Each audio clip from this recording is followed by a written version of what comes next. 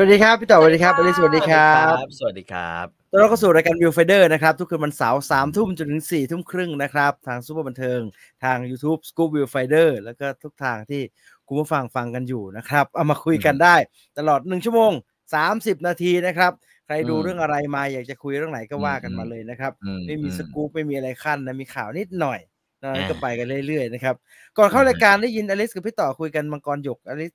สนใจขึ้นมาแล้วเลยฮะมันยังไงฮะคือจริงๆอ่ะสนใจมาตลอดตั้งแต่มันมีข่าวแบบตั้งแต่หนูข้ามกำแพงเมืองจีนมาละกันจริงๆอันนี้มันก็เป็นเหมือนแบบซีรีส์เป็นนิยายที่มันยังถูกพูดถึงแล้วก็มาถูกรีเมคมาตลอดแต่ว่าหนูอ่ะยังไม่เคยแบบก้าวไปจริงๆคือมันมีรอบที่แบบที่ต่อแนะนำมาว่ามันต้องไปดูของปีไหนใช่ป่ะแล้วมันกลายเป็นว่าทุกอย่างมันอยู่ใน YouTubeแล้วพูดตรงๆว่าแบบมันไม่ถนัดอ่ะพอเราจะต้องกดนู่นนี่นั่นตอนกลางคืนอย่างเงี้ยมันเข้าแอปง่ายกว่าเยอะอะไรอย่างเงี้ยก็เลยแพ้ทางอยู่แพ้ทางเลยอดดูเลยตอนนั้นเพราะมันมีเวอร์ชั่นใหม่เนี่ยมาเนี้ยรอบข้างหนูเอาจริงคนดูน้อยหนูก็แบบไม่ค่อยได้ยินแบบกระแสตอบรับอะไรขนาดนั้นอะไรเงี้ยแต่ว่าก็มีคนแนะนำมาว่ารอภาคไทยให้จบก่อนสำหรับแบบ beginner ที่ยังไม่ได้รู้จักจักรวาลมังกรหยกอย่างหนูน่าจะอินได้ง่ายกว่าดูภาษาจีนแล้วก็เลยมาคุยกับพี่ต่อว่าตกลงมันยังไงมันควรไหมอย่างงี้ใช่ไหมพี่ต่อลองว่าไงฮะมังกรหยก2024ลองแล้วดูไปประมาณ20 ตอนแล้วเลยอันนี้เรียกลองเหรอพี่เรียกลองไม่20 ตอนสนุกยังไม่หนุกมันเริ่มตอนไหนพี่มันเริ่มที่พ่อกับแม่คุยพ่อ2คนคุยกันตรงนั้นเลยไหมฮะ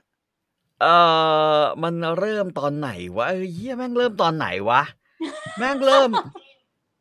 มันไม่ได้เริ่มที่โรงน้ำชาเลยที่ไม่ใช่ทานกันอ่ะแม่งเริ่มกันแบบว่าอยู่ไอ้7 ตัวประหลาดแม่งก็โผล่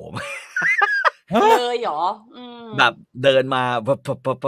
มังไอ้คือไอ้นี่คือความแบบไอ้สัตว์เพราะแม่งไม่ประทับใจขนาดได้เลยเหรอวะกูว่ากูดูไปแล้วกูว่าจำไม่ได้ว่าแม่งเหี้ยมันเริ่มต้นยังไงวะดังนั้นถ้าจะเริ่มรู้จักกับมังกรหยกมาเริ่มอันนี้ไม่ดีฮะ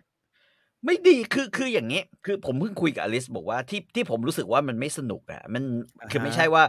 เราไม่เปิดใจรับก๋วยเจ๋งรูปหล่อหรือเฮียอะไรเงี้ยคือจริงๆหัวเยอะหัวแม่งก็หล่อหรือไอ้ก่อนหน้านั้นแม่งก็มีอีกหลายคนที่ผมว่าก็หน้าตาแม่งก็ใช้ได้นะแล้วก็นางเอกก็ดีนะใช้ได้แต่ว่าสิ่งที่มันขาดหายคือเอางี้ผมคิดว่ามึงคนจีนเนี่ยแม่งชอบมังกรหยกส่วนหนึ่งแล้วแม่งไอ้เหี้ยแม่งสร้างซ้ำสร้างทวนสร้างซ้ำสร้างทวนอยู่เนี่ย 2-3 ปีเนี่ยแม่งก็มาแล้วเนี่ยครับส่วนหนึ่งเพราะว่าพระเอกอ่ะมันเป็นคล้ายๆเป็นบุคลาธิสถานของความพยายามก็คือว่าความพยายามของคนที่ด้อยโอกาสเพราะว่าไอ้ก๋วยเจ๋งเนี่ยแม่งคือมึงโง่แบบโง่แล้วมันหัวช้าที่มันหัวช้าก็พอฮะหัวช้ามันไม่ใช่หัวช้าเอางี้คือมันโง่ระดับแบบแม่เนี่ยเศร้ามากอ่ะคือเพราะว่าเขาไปคลอดลูกในทะเลในหิมะนะเขาไปคลอดลูกในหิมะชื่ออะไรนะฮะไอ้กุ้ยเจ๋งนี่แม่มันชื่ออะไรลีเพียนางลีเพียนะไปคลอดลูกในหิมะคลอดออกมาเนี่ยแม่งไม่หายใจแล้วลูกก็แม่ก็พยายามปั๊มเอาความอุ่นของแม่เนี่ยให้พี่ต่อจะบอกว่ามันเกิดมาสมองมันไม่ได้ออกซิเจนตั้งแต่เกิดถูกไหมฮะสมองแม่งไม่ได้ออกซิเจนตั้งแต่แม่งโดนลากไปเป็นตัวประกันขึ้นเหนือไอ้เหี้ยแม่งโดนไอ้ต้นทีเต็กลีเพียนี่ก็ต้องไปซ่อนมั่งไปหาเลยบ้างไอ้ลีเพียเนี่ยโดนบีบคอเกือบตาย 2-3 รอบไม่พอแม่งโดนเอาไปไอ้พวกทหารกิมลากขึ้นไปภาคเหนือเอาไปนี่เว้ยขนแรงงานเป็นแรงงานทั้งที่ท้องอยู่ทั้งที่ท้องอยู่ไปเป็นแรงงานไอสัตว์แม่งจนไอกองคาราวานแม่งโดนโจมตีจากไอพวกมองโกจากอะไรพวกนี้นะแม่งก็ถึงแบบพลัดหายไปจากไอเฮียต้นไอต้นทีเต็กไปคลอดจะตายหาคือชีวิตของไอ้ก๋วยเจ๋งเนี่ยแม่ง อันนี้ยังไม่คลอดเลยนะฮะไอ้ทั้งหมดว่ามันคือที่อยู่ในท้องนะฮะเลือดไหลบ้างเหี้ยอะไรบ้างแม่งโดนบีบคอบ้างโดนฟาดบ้างแม่งก็เลยแบบกว่าจะคลอดออกมาก็ไม่ยอมโอ้โหแม่งหิมะตกเพราะฉะนั้นแม่มันเนี่ยอายุ6 ขวบแล้วไอ้เจ๋งไม่พูดอ่ะ6 ขวบฮะ6 ขวบไอ้เจ๋งไม่พูดนี่คือแม่งช้าสุดๆแล้วนะแล้วก็ในหนังสือนี่กิมยงบรรยายเลยว่าแบบแม่มันแบบน้ำตาไหลเลยคือแบบไอ้เหี้ยคือไม่คาดว่าคิดเลยว่าแม่งจะแบบอะไรอย่างเงี้ยได้แบบทำไมสิ่งเดียวที่แบบรู้สึกดีคือเวลาพูดเนี่ยแม่งมีสำเนียงชาว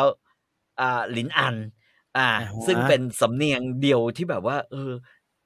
คิดถึงคุณพ่อเหมือนเพราะกลัวเศร้าเทียนตายหาไว้ปีมาโบนะอย่างอื่นเนี่ยอย่างอื่นรีพีบอกเฮียกูไม่คาดหวังกับมึงแล้วเจ๋งเพราะว่ามึงเนี่ยไม่หือไม่เฮียอะไรเลยทำเป็นอย่างเดียวเลี้ยงแพะไอสัตว์เลี้ยงแพะมันแรงเยอะด้วยไหมฮะมันแรงเยอะด้วยไหมมันแรงเยอะคือมันเข้าข่ายเด็กแบบเหมือนไอ้เรื่องเพื่อนออฟไมค์แอนด์แมนอ่ะไอ้เพื่อนยากอ่ะคือไอ้เลนนี่คือแม่งไม่รู้เรื่องเงี้ยไม่รู้เรื่องแล้วแม่งก็แบบว่าจนกระทั่งแม่งไปเตะตายไอ้เจงกิสข่านอย่างเงี้ยใช่ป่ะว่าไอ้นี่ไอ้เด็กนี่มันจนตายมันก็ไม่ยอมพูดเว้ยบอกว่าไอ้อาจารย์เจ้อเป๋แม่งอยู่ที่ไหนเว้ยคือไอ้นี่บอกเราเป็นชาวแม่สอนไว้เราต้องแบบว่าดีต่อแขกเฮียแม่งเพราะฉะนั้นไอ้สตอรี่ของคนที่ปัญญาอ่อนไม่ใช่ปัญญาอ่อนคนที่สมองไอคิวต่ำไอเด็กพิเศษแต่แม่งความพยายามเว้ยคือความพยายามของมันเนี่ยแม่งทำให้มันกลายเป็นที่ประทับใจของแม่งกลายเป็นราชบุตรเขยดาบทองมองโกคิดดูเด็กไอหัวเจงไอเป็นพี่น้องกับเซนหลุยเป็นเฮียอะไรชีวิตเหมือนจะดีขึ้นไอสัตว์เสือกเจออาจารย์เฮียแม่งไอ้6ตัวประหลาดแม่งเดินมาไม่ดีเลยฮะอาจารย์7 ประหลาดเก่งจะตายดีกระจับโอ้โหไอ้ห่าแม่งมาถึงแม่งสอนไอ้กล้วยเจ๋งกูเนี่ยตามมึงมานานแล้วไอ้ห่า10 ปีนี่กูแบบอยู่ในทะเลทรายไม่เจอมึงกูมาเจอมึงดีคำแรกแม่งอาจารย์แม่งพูดแกพร้อมจะเป็นลูกศิษย์ข้าเพื่อล้างแค้นแล้วไปแข่งไกลูกศิษย์ครูจู้กีไหมในหนังสือไอ้กล้วยเจ๋งแม่งบอกอะไรคือล้างแค้นไอ้โกเต็งอักเนี่ยโกเต็งอักเนี่ยไอ้โกเต็งอักไอ้เฮียแม่งบอก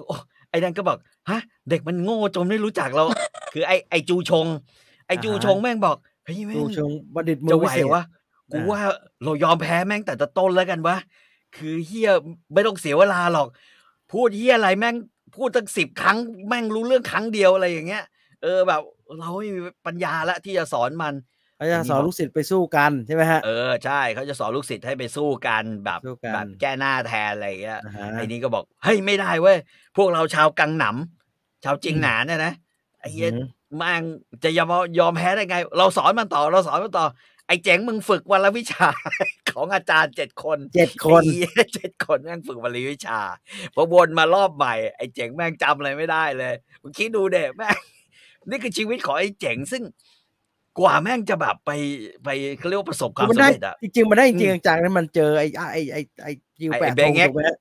ไอ้เบงเง็กสอนให้มันเดินกำลังภายในคือไอ้7 ตัวเนี่ยแม่งไม่สอนเลยก็มาถึงแม่งไอ้เหี้ยก็สอนขโมยของอะไรขโมยของเงี้ยสอนแม่งขี่ม้าโอเคสอนขี่ม้าเลี้ยงม้ามันมีจะเทพอาชาอยู่เลี้ยงม้าเทพอาชาหั่งปอกูไอ้แม่งเราก็คือเพราะฉะนั้นเนี่ยสตอรี่ของกล้วยเจ๋งมันถึงเป็นแบบนี้แม่งเข้าด่านมาครั้งแรกโหไอ้นี่ไม่เลยฮะแม่งใช้เวลาประมาณ5 นาทีกลับเข้ามาด่านแล้วแล้วมาถึงแม่งยังหล่อเลยเฮียขี่ม้ามาสตอรี่ที่แม่งไปเอามาเซ็กเทาก็ไม่มีตอนต้นเรื่องของซีรีส์ตอนเปิดมาสตอรี่ไปเอามาไม่ย้อนไปต่อเลยไปเลยคือความเก่งของมันน่ะขี่ม้าก็เก่งเลี้ยงม้าเก่ง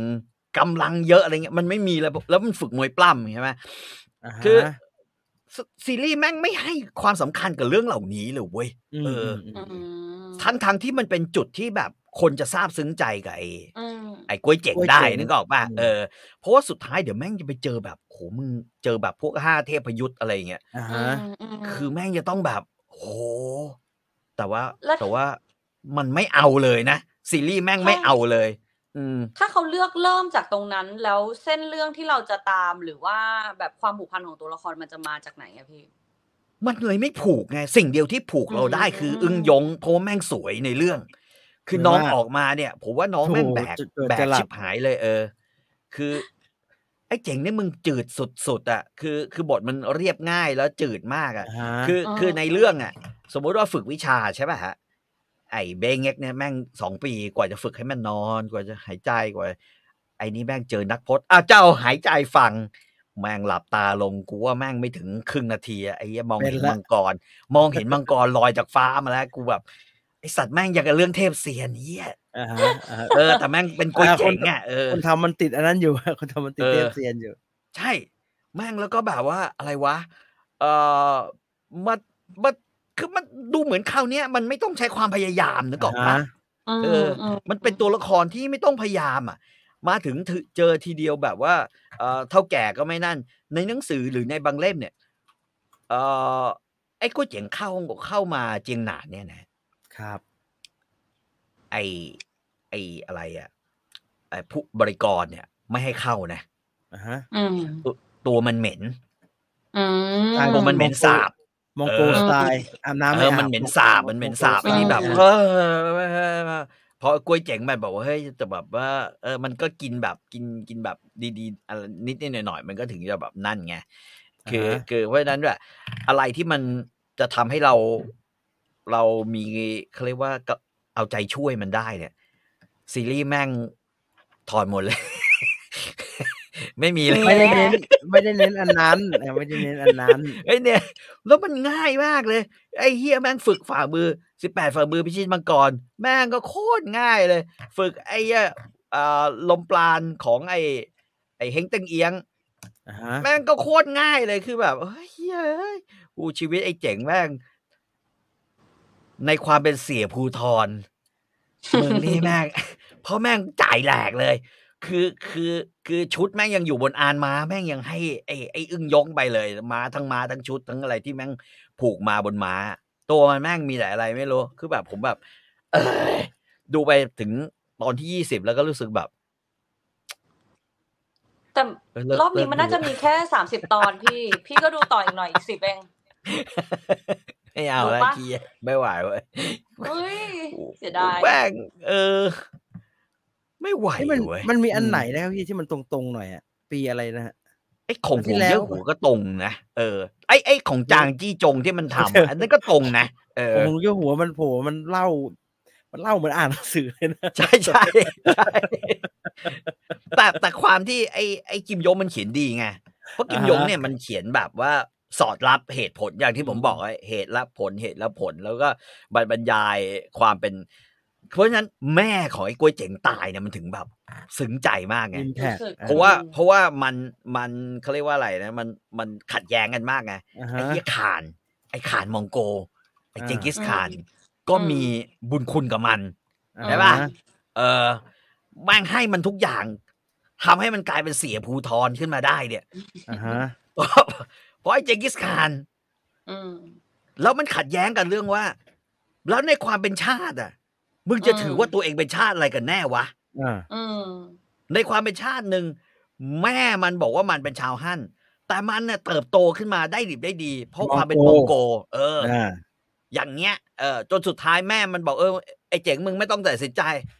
กูฆ่าตัวตายพี่ต่ออยากได้แบบต้นฉบับดูฟู่เซิงเลยไหมเร็วดีด้วยแป๊บจบแป๊บจบไอ้ฟู่เซิงก็ไม่ไอ้ฟู่เซิงก็เดินช้าชิบหายเลย3 ตอนแม่งยังไปไม่ถึงไหนเลยกูเจ๋งแม่งฟู่เซิงคือแบบว่าโคตรงงเลยคือนึกออกป่ะเรื่องเรียนเก่าคือเพราะฉะนั้นเนี่ยพอแม่ลงมือฆ่าตัวตายเนี่ยกูเจ๋งมันถึงแบบโอ้โหแม่งความกตัญญูของแม่เนี่ย แม่เนี่ยพูดถึงเรื่องชาติมาตลอดพูดถึงเรื่องอะไรมาตลอดเนี่ยกูถึงต้องแบบว่ายอมตายเพื่อชาวซองอะไรเงี้ยนะแบบมันถึงมีอิมแพคนึกออกปะขณะที่ไอ้อึ่งยงก็โอเคเดี๋ยวช่วยไปตามพ่อมาช่วยจัดกระบวนทัพสู้ไว้อะไรอย่างเงี้ยนะมันก็มีเหตุมีผลไงแต่พอมันเร่งเร็วมากๆแล้วมันก็เลยไม่รู้ว่ายังไงดีวะคุณเอาหัวใหญ่บอกว่าใหม่ๆเนี่ยของ2017กำลังดี2017กำลังดีนะฮะ30 ตอนว่าด้วยกล้วยเจ๋งอีก30 ตอนว่าด้วย7ประหลาดกระดูกขาวศึกชิงเจ้ายุทธภพจริงเหรอฮะไม่รู้ไม่ได้รู้ไม่ได้ตามเขาบอกว่าเดี๋ยวเอาหลังจากนี้เนี่ยเท่าที่ผมอ่านหลายคนเขาบอกมันจะเป็นเขียนใหม่ละคือไม่ใช่ของกิมยงละคือเขียนเรื่องใหม่ซึ่งอาจจะดีกว่านี้ก็ได้ก็อาจจะดีคล้ายๆไอ้30 ตอนนี้ทำเพื่อให้รัฐบาลแม่งโอเคเขาจะไปเขียนเรื่องที่ไม่ได้เล่าอย่างนั้นถูกไหมฮะไม่ได้เขียนเรื่องใหม่จะไปเขียนเรื่องที่ไม่ได้เล่าไปเขียนเรื่องที่ไม่มีอยู่ในวรรณกรรมอ่ะคือมันตัวละครมันเยอะเขาไปเอาผูกอันอื่นเข้ามาแทนใครเป็นแฟนก็ลองดูไปแล้วกันนะครับมังกรหยกนะ VTV มันได้ดูฟรีกี่ตอนฮะผมเห็นมันให้ดูฟรีนิดนึงผมดูจากทรูนี่มันก็ดูฟรีตลอดเลยนะพี่จอดูทรูเหรอฮะทรูไอดีเนี่ยเปิดมาทรูเหมือนกันทรูไอดีเลยฮะพูดไทยไหมฮะพูดไทยพูดไทยแล้วมันกล้วยเจ๋งแล้วมันกล้วยเจ๋งฮะมันกล้วยเจ๋งเลยไม่แต่ว่าไอ้ทรูไอดีมันจะมีให้2อันจีนกลางกับใต้จิ๋วมันขึ้นมาเลยมันขึ้นมาเลยอยากจะเลือกจีนกลางหรือใต้จิ๋วหมายถึงก็แปลแต่ก็พูดไทยทั้งคู่ถูกไหมฮะถ้าพูดไทยทั้งคู่ใช่ถ้าจีนกลางก็กล้วยจริงอะไรเงี้ยหวงหลงคือตอนแรกเราจะไม่คุ้นไงเราไม่คุ้นไงตอนแรกได้ยินว่าเขาจะแปลเป็นอันนี้เลยเขาจะแปลเป็นจีนกลางแบบถูกต้องฉายไปคนงงก็เลยรู้สึกอย่างเดียวว่าก็คือวันนี้ยังคิดนะแบบไอ้เหี้ยแม่งคล้ายๆแบบมันเหมือนเราดูไอ้นี่จีนเซนเซย่าศึก12 ราศีอ่ะเนื้อเรื่องไม่ต้องเหี้ยอะไรมากหรอกคือมึงไม่ต้องคิดถึงเนื้อเรื่องแม่งเอาตอนเปิดตัวโกเซนไว้ไอ้นี่ก็เหมือนกันคือไอ้เหี้ยเดี๋ยวแม่งไปขยายเรื่อง5 เทพยุทธ์เปิดตัวอเทบาลันมาแทบตายค่ะพูดหักขาไอ้โหนดหักเขาหักเขาไม่ได้ดูต่อแล้วไอ้บ้าเน้นอะไรอย่างนั้นเน้นอลังการอะไรอย่างนั้นแล้วก็สโลชิบหายเลยสู้กันนี่น่าเบื่อมากสโลมันมีนอนทับกันนะ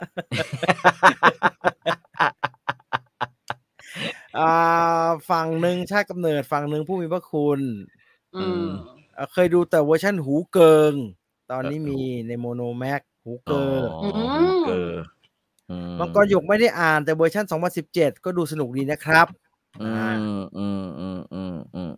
อาทิตย์ก่อนไปดู The Dark Rider มามีคนทะเลาะกันคุยเสียงดังในโรงสุดท้ายหนังจบต่อยกันในโรงเลยครับน่ากลัวมากเรื่องยืนกับไม่ยืนอะไรใช่ปะจริงเหรอรบกวนขอสาขาจะได้ไปใช่ไหมจะได้ไปเนาะเป็นผมนะเกิดงี้ผมดูหนังไม่รู้เรื่องนะผมสนใจมากเข้าไปรูปวงเลยหนูกลัวจริงเหรอไม่ดูแล้วไม่ไหวรูปวงแม่งเลยแบบว่าเหี้ยไหนๆก็ไหนๆแล้วไอ้สัตว์มากูมา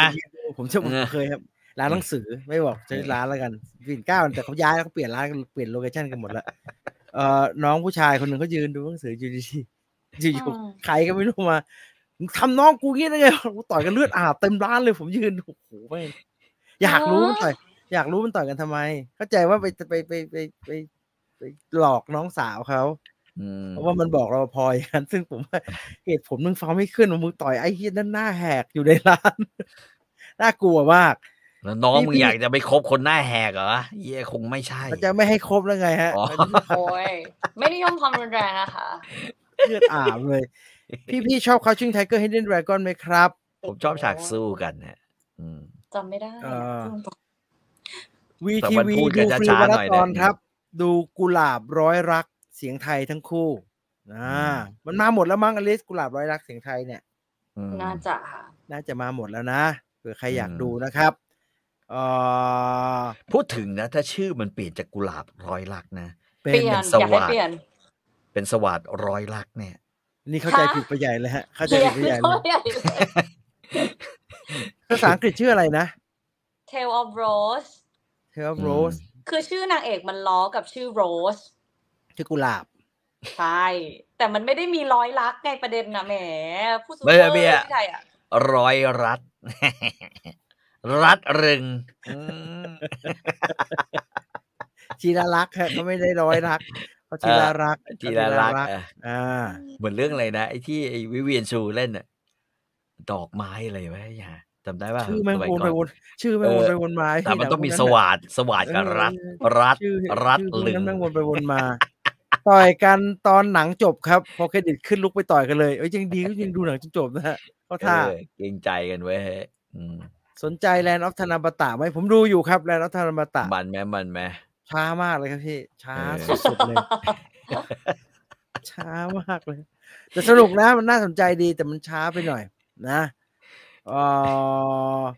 เคยไปดูอนิเมะในโรงมีพ่อพาลูกมาดูกันสงบมากพ่อกรนเสียงดัง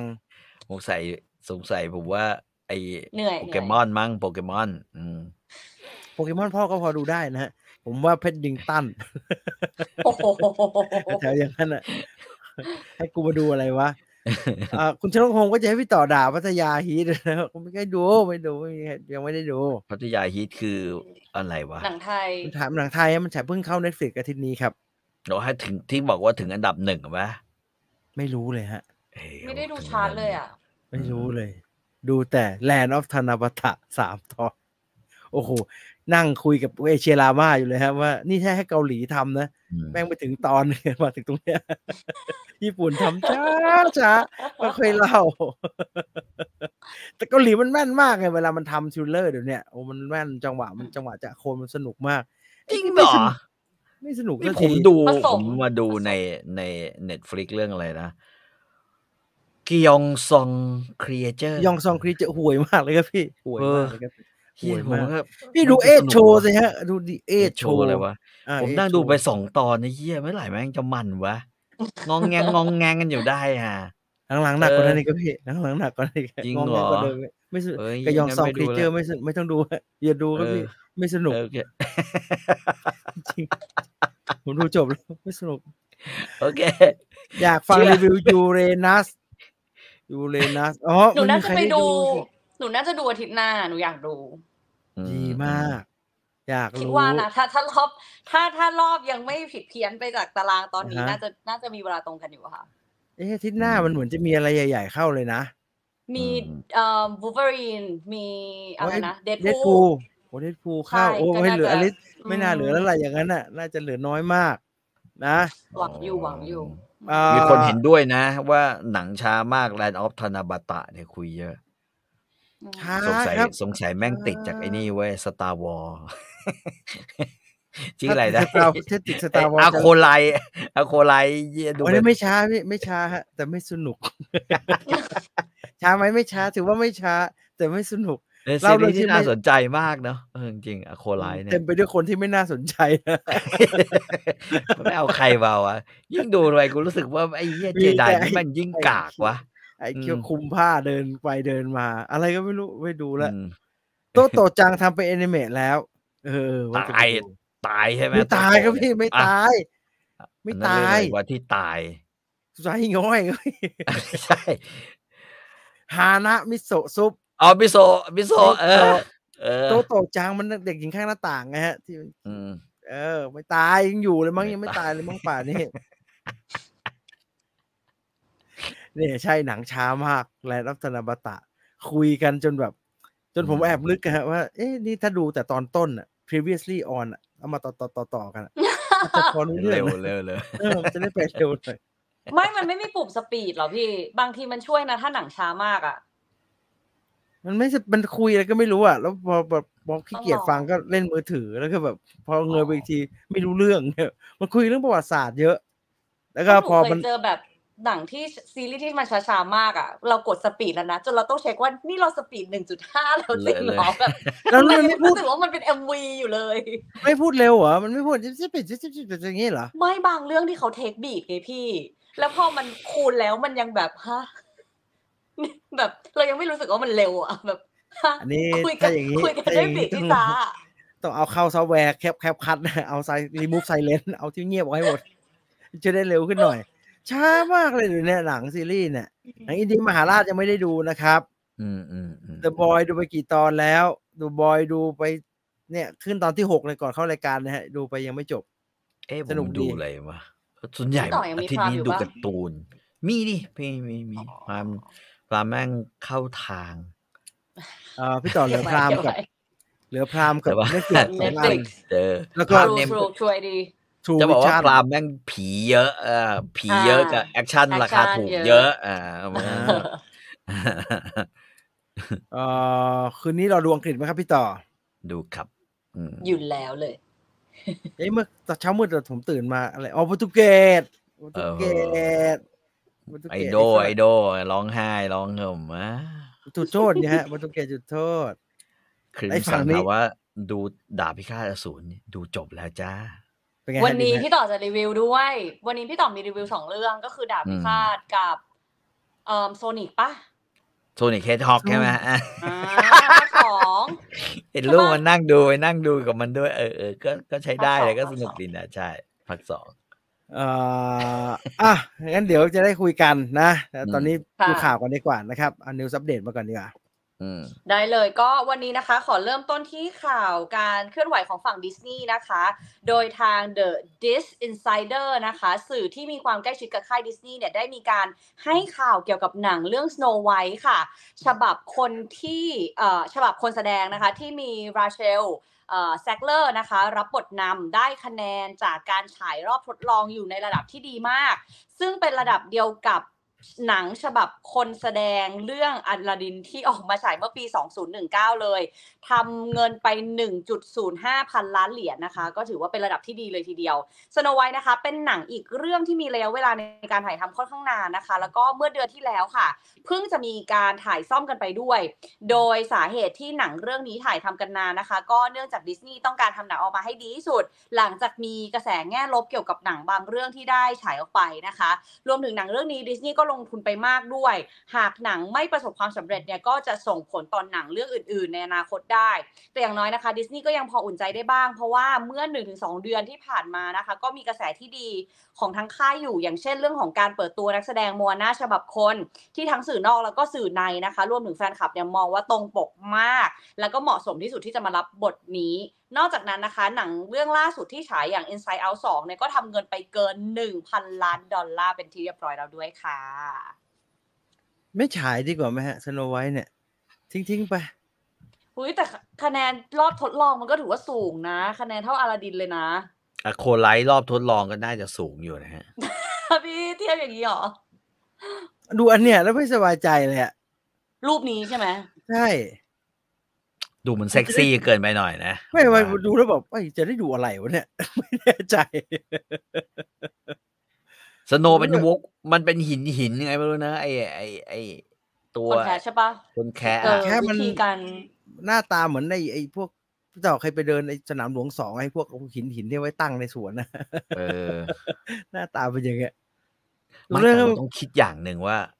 คนแคะในเรื่องก็คงไม่มีรสนิยมเท่าไหร่เพราะก็เลยแต่งเนื้อแต่งตัวอะไรออกมาอย่างนี้ได้ที่เรื่องแต่งกายที่มันเรื่องไซส์มันแปลกๆไซส์มันใหญ่แปลกๆเขานินทาว่าทำซีจีทับเพราะว่าเกินกะไม่กะจะเอาอย่างนี้แต่ไม่รู้มันเพราะมันเป็นหนังแก้ปัญหานะครับผมจะรู้สึกแบบหรือไม่ฉายดีมันไม่ต้องฉายดีไหมเขาอุตส่าห์มาดีๆอินไซด์เอาอุตส่าห์ได้ตังค์ดีๆเอาไอ้นี่มาอีกเดี๋ยวก็พังอีกไอ้มูฟาซานี่ก็กระแสไม่ค่อยดีนะครับเงียบๆแล้วคิงใหม่แล้วคิงภาค2ครับก็ทำภาค2เป็นเขาเรียกว่าพรีควลเป็นพรีควลเป็นเรื่องของมูฟาซาเรื่องของพ่อมันตอนหนุ่มตั้งแต่ตอนเด็กเลย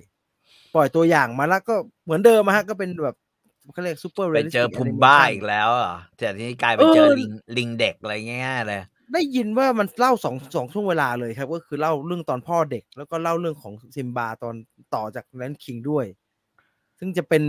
มันน่าสนใจเพราะมันเป็นเรื่องใหม่ไม่เหมือนพวกสโนไวท์ที่เป็นเล่าเรื่องเก่าไม่รู้ยังไงแต่ไอ้สโนไวท์นี่รีชูตบ่อยมากนะครับเดี๋ยวถ่ายซ่อม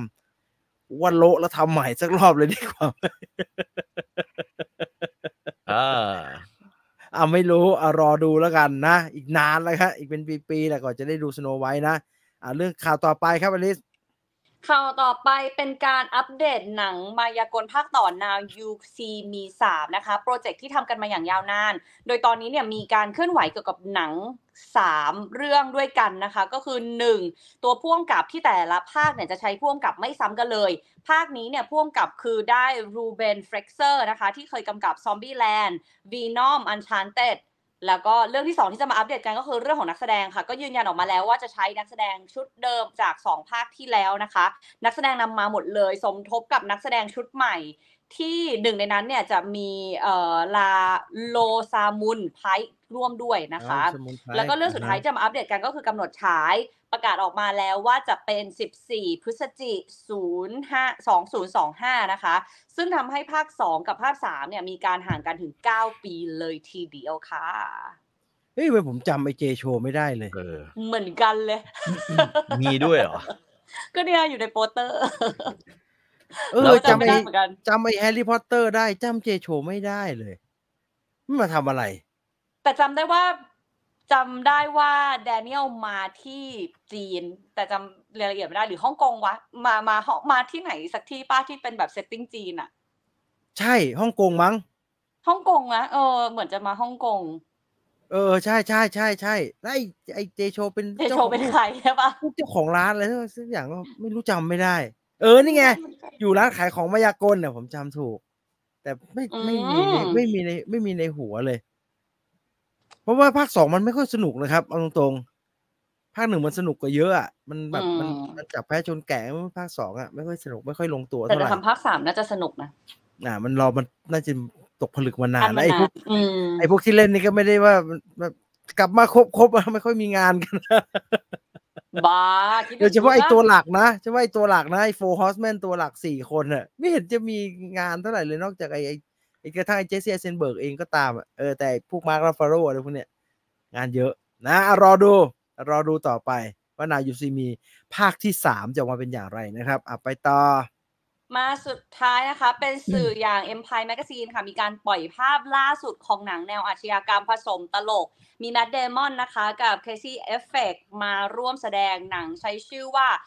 Instigators นะคะเป็นหนังจากค่าย Apple Studio ได้แรงบันดาลใจมาจากเรื่องราวของจอมโจรโรบินฮูดว่าด้วยคู่หูที่วางแผนปล้นคนรวยค่ะแต่ว่าเกิดผิดแผนต้องหนีจากการจับกุมของตำรวจนะคะโดยมีการจับเอานักบำบัดมาเป็นตัวประกันค่ะหนังเรื่องนี้นะคะจะได้ดัชลีแมนมาทำหน้าที่กำกับซึ่งก่อนหน้านี้เจ้าตัวเคยร่วมงานกับแมทมาแล้วในหนังเจสันบอนนะคะหนัง The Bourne Identity นะคะขณะที่ตัวผู้กำกับเองเนี่ยก็เพิ่งจะประสบความสำเร็จกับผลงานสตรีมมิ่งอย่าง Road Home ที่ฉายทาง Prime Video ด้วยหนังเรื่องนี้นะคะวางแผนฉายไว้9 สิงหาคมปีนี้ทาง Apple TV Plus ค่ะRoad House คือพี่ต่อดูนี่ฮะสนุกพี่ต่อดูต่อยกันระเบิดอ่ะคือไม่มีอะไรเลยแม่งต่อยกันอย่างเดียวแล้วก็โชว์กล้ามเจ๊จิลเลนฮามโชว์จังหวะชกได้อยู่สนุกได้คือทั้ง3ข่าวในวันนี้นะครับมาดูหนังที่ต่อบ้างอะไรก่อนดีครับเอา2เรื่องมีเรื่องอะไรก่อนบ้างวะเดี๋ยวกันมีเรื่องอะไรบ้างมีโซนิกกับมีดาบพิฆาตเอาโซนิกก่อนละกันสั้นๆกันแล้วกันโซนิกสั้นผมว่าสนุกกว่าภาคแรกนะสนุกหรอคือผมว่าไออะไรอ่ะไอตัวด็อกเตอร์ในเรื่องเนี่ยแม่งทำได้โหดกว่าภาคแรกเยอะเลยเว้ยนะฮะแล้วก็โซนิกไม่ได้เร็วแล้วเอาชนะได้ทุกอย่างไงมันมีศัตรูมาคือไอ้แดงนะฮะไอ้ตีนไอ้หมัดใหญ่คือไอ้แดงตีนใหญ่เนี่ยมาแล้วก็หนังก็ทำได้ดีในเรื่องของการสร้างความรู้สึกร่วมเอาใจช่วยและเห็นใจตัวละครนะฮะคือไอ้แดงตัวหนึ่งแล้วไอ้เหลืองตัวหนึ่งเพราะฉะนั้นไอ้เหลืองซึ่ง แต่ตายไม่ตายแหล่เนี่ยก็มีก็มาแบบว่าก็เป็นทำให้เราแบบว่าเฮ้ยคือแปลว่าอะไรฮะ ถ้าพูดอย่างเงี้ยแล้วด้วยความที่มันมีตัวละครใหม่มาเราไม่ต้องดูภาค1แล้วเราเริ่มภาค2เลยได้ไหมได้รู้เรื่องเพราะว่ามาถึงเปิดก็คือแบบว่าไอชื่ออะไรวะไอตัวด็อกเตอร์มันอะด็อกเตอร์เอ็กแมนคือไปอยู่บนดาวเห็ดแล้วไงก็คือแบบว่ากูจะกลับมายังไงอะไรอย่างเงี้ยนะฮะซึ่งผมว่าไม่จำเป็นต้องดูก็ได้ภาค1ภาค2ก็สนุกอยู่แต่เพียงแต่ว่าต้องทำใจไว้อย่างนึงคือว่ามันคือหนังเด็กอะแต่ผมคิดว่ามันเป็นหนังเด็กที่ทำออกมาได้สนุกมากนะถ้าเทียบกับหนังเด็กอย่างโปเกมอน หรือหนังเด็กแบบแพดดิงตันอะไรอย่างเงี้ยนะฮะไอ้นี่หนุกกว่าเยอะเลยไอ้นี่มีแอคชั่นมีอะไรแล้วก็มีแบบว่าคือความบ้าบอของตัวละครที่เป็นมนุษย์และเป็นผู้ใหญ่ยังคงมีอยู่แล้วก็สนุกขึ้นกว่าภาคแรกใช่ไหมฮะจริงๆผมก็ว่าภาคแรกก็สนุกนะแต่ผมว่าภาคนี้สนุกกว่าภาคแรกด้วยด้านไหนคะด้วยแอคชั่นด้วยความตลกด้วยความตัวละครมันใหญ่ขึ้นนะมันใหญ่ขึ้นแล้วก็ตัวละครที่มันมาช่วยกันเนี่ยมันหรือมาสู้กันเนี่ยมันร้ายกว่าเดิมว่าคนทำเขารู้ทางแล้วแหละว่าจะเอายังไงภาคแรกยังคลำอยู่งงอยู่โดนด่าไปรอบมันก็ไปแก้มาก็โอเคลงตัวแต่คราวนี้เต็มรู้เลยว่าจะไปยังไงรู้เลยจะไปยังไงถ้าเทียบกับพี่ต่อได้ดูมาริโอไหมฮะไอ้โซนิกกับมาริโออะไรสนุกกว่ากันฮะผมว่าโซนิกสนุกกว่าพูดจริงนะฮะผมว่ามาริโอสำหรับผมนะมาริโอจืดแล้วก็แม้ว่าจะมีฉากเซอร์วิสแฟนๆเยอะแต่ว่าในความเป็นหนังเนี่ยผมว่าแม่งสนุกน้อยกว่าโซนิกว่ะโซนิกสนุกเลยอ่ะคือดูแล้วแบบเฮ้ยไปไหนไม่ได้ต้องนั่งดูกับมันให้จบอะไรอย่างเงี้ยคือหนูว่าความเป็นที่ตั้งแต่ภาคแรกอ่ะหนูเอาจริงๆหนูไม่ได้รู้สึกว่ามันเด็กขนาดนั้นด้วยแบบวิธีการเล่าเรื่องด้วยมั้งภาพที่ใช้ภาษาที่ใช้มุกตลกที่ใช้อะไรเงี้ยคือเหมือนไม่ได้เป็นหนังที่ตั้งใจทำมาเพื่อทาร์เก็ตเด็กใช่ไม่ใช่แบบนั้นหนูว่ามันยังมีอะไรแทรกที่จะทำให้ผู้ใหญ่เอนเตอร์เทนได้อะคือยังรู้สึกว่าเอนจอยมีความบันเทิงโดยเฉพาะคาแรคเตอร์จิมแคร์รีสำหรับหนูภาค1อ่ะยังไงก็คือแบบไม่พูดถึงไม่ได้อ่ะแบบตัวนี้อย่าร้ายนะอย่าร้ายแล้วภาค2ร้ายกว่าในภาค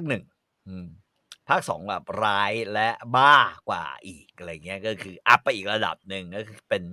ป็นจิมแคร์รีแบบที่เรารู้สึกว่าแม่งโหดจริงอะไรอย่างเงี้ยก็ถือว่าถ้ายังหาดูได้ตามอะไรอ่ะตามสตรีมมิ่งก็ดูเหอะสนุกแล้วเราก็รู้สึกว่าแบบไม่มีเขาเรียกว่าอะไรดีนะไม่เสียเวลาเปล่าอ่ะถ้าเทียบกันกับอีกหลายเรื่องไอ้ที่มันเป็นสร้างมาจากเกมบ้างอะไรบ้างนะนั่นแบบน่าเบื่อเลยพี่ต่อแต่ว่าขอกลับไปที่จิมแคร์นิดนึงที่บอกว่ามันโหดกว่าร้ายกว่าแต่ความตลกมันยังได้ไหมมันยังได้โอ้โอเคเลวคือเลวกว่าเดิมโหดกว่าเดิมขำมีหลายฉากแบบว่านั่งขำอยู่กับลูกอะฮะไม่ให้เยอะแม่งแสดงไปออกมาแบบนี้ได้ยังไงวะจะไปดูทางไหนเนี่ยผมดูทางสตรีมมิ่งผมจำได้ว่าวันที่ผมดูอะลูกมันถามแบบพ่ออันนี้มันกำลังจะออกจากสตรีมมิ่งแล้วนี่ว่าก็เลยตัดสินใจดูก็คือไม่แน่ใจว่าตอนนั้นดูจาก HBO หรือดูจากอะไรดิสนีย์ป่ะฮะเจ้ายกเลิกดิสนีย์ไปแล้วเนี่ยแต่ยกเลิกไปแล้วไงไม่ต่อแล้วไปลองหาแล้วกันครับไปลองหาสักอันนึงแหละแล้วจะคิดว่าน่าจะมี2ภาคเลยนะถ้าที่ไหนมีนะฮะน่าจะมี2ภาคเลยพี่ต่อตื่นเต้นเอ็นเครดิตไหมครับเอ็นเครดิตมันคือไหนฮะว่าแล้วอันนี้ช่วยไม่ได้นะไม่ได้ดูช่วยลำบากเดี๋ยวก็ขอนึกกันเอ็นเครดิตมันเป็นอะไรอ่ะหนูรู้สึกว่าเอ็นเครดิตยุคเนี้ยแบบบางอันมันเราให้เรานั่งรอแบบ เลยเหรออ่ะรู้สึกอย่างนั้นเหมือนแกล้งอ่ะคือรอมาตั้งนานให้ดูแค่เนี้ยเลยงี้ใช่ไหมแต่อันนี้น่าจะว้าวไหมถ้าถามนำขนาดนี้น่าจะตื่นเต้นไหมอ๋อเขาบอกว่าเอ็นเครดิตมีตัวดำไม่รู้เหมือนกันว่าเอ็นเครดิตมีด้วยไม่ใช่ว่าตัวดำตัวอะไรนะคือไม่ได้ดูแหละคือจริงๆของ Netflix เนี่ยจะดูง่ายว่ามีเอ็นเครดิตไหมคือถ้ามันไม่ย่อจอนะถ้ามันไปของมันเรื่อยๆใช่ใช่ใช่มันถ้ามันรันเครดิตไม่ย่อให้เราเนี่ยแสดงว่ามีแต่ถ้ามันย่อจอเนี่ยไม่ต้องไปกดนะฮะไม่มีฮะมันทำมาให้เรียบร้อยชาโดว์ครับตัวดำๆคู่แข่งโซนิกเดี๋ยวก็มาเป็นเพื่อนกันอีกอะแม่งทุกอย่างเรียนแบบโรงเรียนลูกผู้ชายหมดเลยจริงๆไม่ผมก็ไม่ได้เป็นแฟนเกมนะพี่ต่อเป็นแฟนเกมโซนิกไหมฮะไม่ฮะแม้ว่าไม่รู้เรื่องนะผมจำไม่ได้มันเล่นไม่รู้เรื่องมันวิ่งเร็วเกินนะฮะคุมไม่ได้เลยวิ่งเร็วเหมือนมาริโอคาร์ทลื่นได้ลื่นตลอดหัดไปสักพักแล้วมันด้วยซื้อพวงมาลัยเดี๋ยวสนุกมาริโอคาร์ทไม่น่าซื้อ P5 เลยน่าซื้อสวิตช์มาริโอคาร์ทสนุกตัวดำๆเนี่ยแอนตี้ฮีโร่สุดๆนะครับถ้าไม่ปรับดีไซน์ตัวละครพวกนี้จะออกมาบรรลัยขนาดไหนก็นี่ไงเขายอมแต่ไม่ได้เหมือนกันขอกลับไปดูแป๊บฟีลเหมือนผมดูมังกรหยกอ่ะเอาเยอะมันเริ่มต้นไงวะกูจำไม่ได้แล้วมันเริ่มตอนไหนวะเฮ้ยนั่นคือโซนิกนะไปดูได้เลยที่ Netflix นะครับน่าจะมีทั้ง2 ตอนนะไปอีก1 เรื่องครับพี่อีกเรื่องหนึ่งอันนี้ก็มันจบรอคอยมานานแล้วดูจบวีคจบแล้วก็จะต้องไปรอหนังใหญ่3 ภาคนั่นคือคิมิซึโนะยาอิบะว้าวเสียงผมว่ามันคืออย่างนี้จริงๆเหรอภาคการสั่งสอนของเสาหลักใช่แล้วก็เรื่องไม่มีอะไรเลยนอกจากเดินไปตามบ้านเสาหลักเพื่อจะรับการสั่งสอนไปฝึกแบบว่าไปฝึกเด็กไปฝึกก็ไม่ได้ลบกับไอ้พวกอสูรข้างขึ้นข้างแรมเลยสิฮะเป็นช่วงเทรนนิ่งเหรอจืดมา7 ตอนก็คือเป็นอย่างเงี้ยเป็นอย่างงี้ไปเรื่อยๆจืดมาแล้วก็ว่าเดี๋ยวก็ทะเลาะกันเดี๋ยวก็เพื่อนก็ทะเลาะกันแล้วก็ซึนกันแล้วก็อะไรอย่างเงี้ยอยู่ตลอดนะฮะบางทีก็แบบทำไมทันจิโร่แกแม่งเก่งจังเลยวะพวกเราสู้ไม่ได้เลยอะไรอย่างเงี้ยไปเรื่อยๆเลยพล็อตหลักไม่ค่อยไปข้างหน้าอย่างงี้เดี๋ยวเรื่องมันไม่ค่อยไปข้างหน้าแล้วมันไปมันในตอนสุดท้ายยังไงฮะมันไปมันตอนก่อนสุดท้ายเพราะว่าอยู่ไมเคิลแจ็คสันก็เดินมูนวอล์กมาหาตัวท็อปของชื่ออะไรเนี่ยผมจำไม่ได้แล้วชื่อมุซันที่บูซูจิมุซันแรกแต่งเนื้อแต่งตัวเดินเหมือนไอ้ไมเคิลแจ็คสันในชุดสมูทคริมินอลทุกอย่างเลย